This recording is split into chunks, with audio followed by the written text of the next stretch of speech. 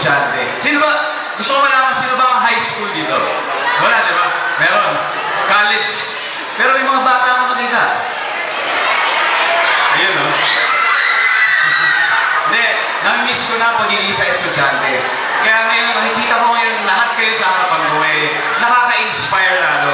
At masaya ako na ako napili ng LSPU para maging guest speaker ngayon dahil para lang alam nyo, first time ko po magsasalita at magbibigay ng mensahe sa ganito karaming estudyante sa buong buhay ko.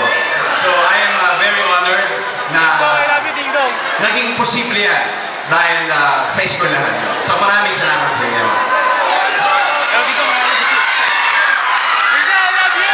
Tapos, secondly, natutuwa ako na nakikita ko na ang sasaya ng mawali. Very, very energetic despite lahat ng mga nangyayari sa atin ngayon, lahat ng kalamidad. Nakikita ko how vibrant, how energetic, and how passionate everyone is right here this afternoon sa loob ng auditorium. Kasi naniniwala po ako dapat lang talaga na magpalakas tayo ng katawan at husayin natin ang iba't ibang klase ng galing. Kasabay ng pagsunog na ating mga kilay. Dahil, syempre, kung malakas at malusog ang ating katawan, walang bagyo o kahit anong sakuna ang kayang magpatuba sa atin. Naniniwala ko kayo? Oh, tama.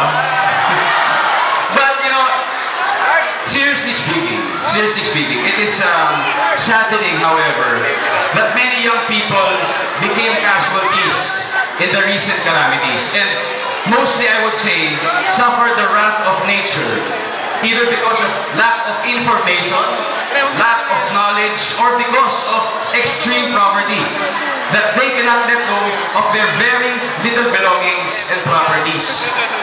At alam niyo ba, meron pa, there are even reported cases of children in some areas na natatakot merely sa sound ng kulog at kidlat at rainfall. And to make matters worse, there are a number of schools that up to now are still closed. Kaya tama ang sinabi ng ating isa pang guest. Gusto ko lang malaman nyo na si Ms. Marian ay ang inspiration ko behind putting up this.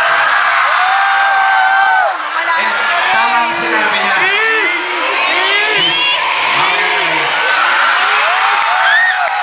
Tama po ang sinabi niya na maswerte tayo lahat dito na meron pa tayong paaralan. Because hindi natin alam, maraming paaralan beside this or surrounding this place, much more na malalayo, na hindi makapasok ang mga students because meron pa tubig sa loob as much more.